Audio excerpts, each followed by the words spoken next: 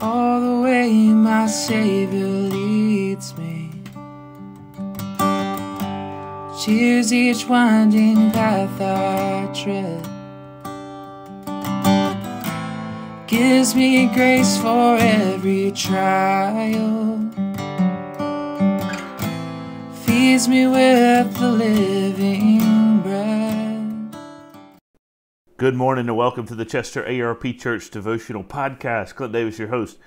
1 Samuel chapter 8, beginning in verse 10, Samuel warns Israel about the king. So Samuel told all the words of the Lord to the people who were asking for a king from him. He said, "These will be the days of the king who will reign over you. He will take your sons and appoint them to his chariots, and to be his horsemen, and to run before his chariots. And he will appoint for himself commanders of thousands and commanders of 50s, and some to plow the ground and to reap his harvest, and to make his implements of war and the equipment of his chariots. He will take your daughters to be perfumers and cooks and bakers. He will take the best of your fields and vineyards and olive orchards and give them to his servants.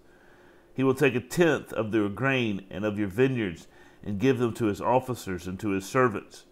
He will take your male servants and your female servants and the best of your young men and your donkeys and put them to his work. He will take 1/10 of your flocks, and you shall be his slaves. And in that day you will cry out because your king, whom you have chosen for yourselves, but the Lord will not answer you in that day." But the people refused to obey the voice of Samuel, and they said, "No, but there shall be a king over us, that we may also be like the nations, that our king may judge us and go out before us and fight our battles." And when Samuel had heard all these words of the people, he repeated them in the ears of the Lord. And the Lord said to Samuel, "Obey their voice and make them a king." Samuel then said to the men of Israel, "Go every man to his own city." So Israel demands a king. They want to be like every other nation. That's the key phrase here, I think, in the end of chapter 8. The people said no after they were warned by Samuel. They said, "No, there shall be a king over us, so that we may also be like all the other nations, that our king may judge us and go before us and fight our battles." That's verses 19 and 20 of 1 Samuel chapter 8. The people of God, the Israelites, decided they wanted to be like every other nation. Now, a common theme throughout the history of God's people to this point, and will continue to be a theme throughout the history of God's people until the coming of Christ, and even into the modern era to some degree, and even till the return of Jesus Christ, is the propensity that we have as God's people to want to go after other gods, to want to be like everyone else, to want to assimilate into the world, to be like our neighboring nations, to be like those who live around us and live among us. Jesus prays in his high priestly prayer in John chapter 17 that we not be those who are given over to being like the world, but rather we be in the world, but not of the world. And when Jesus prays that prayer, he prays that we will be like a boat, in the words of Thomas Boston, like a boat sitting in the water. The problem is not with the boat. The problem is not with the water. The problem is when the boat begins to take on water and becomes like the water and eventually will sink, and there will be a dissolution of the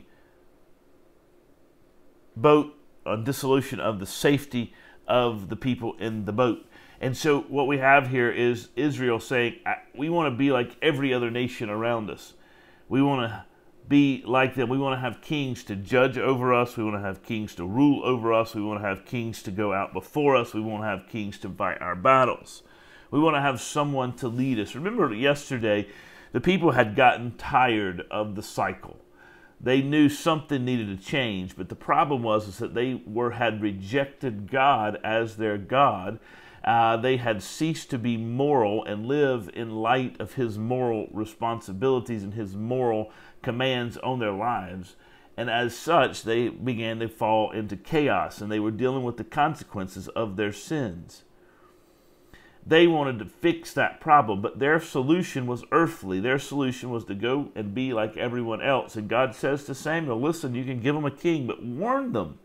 Make sure they understand what they're getting themselves into. They're giving up their liberty. They're giving up their freedom. Right now, they had freedom to do what they will. They had freedom to follow God. They had freedom to live their lives the way that they wanted to live their lives. There was no external coercion on their lives. When they bring a king in, the king will bring coercion into their lives. The king will indeed begin to force them into certain behaviors. And I think that's important for us to understand as we think about what's going on here in this time period, but also in our world. We, as God's people, want to live lives of freedom.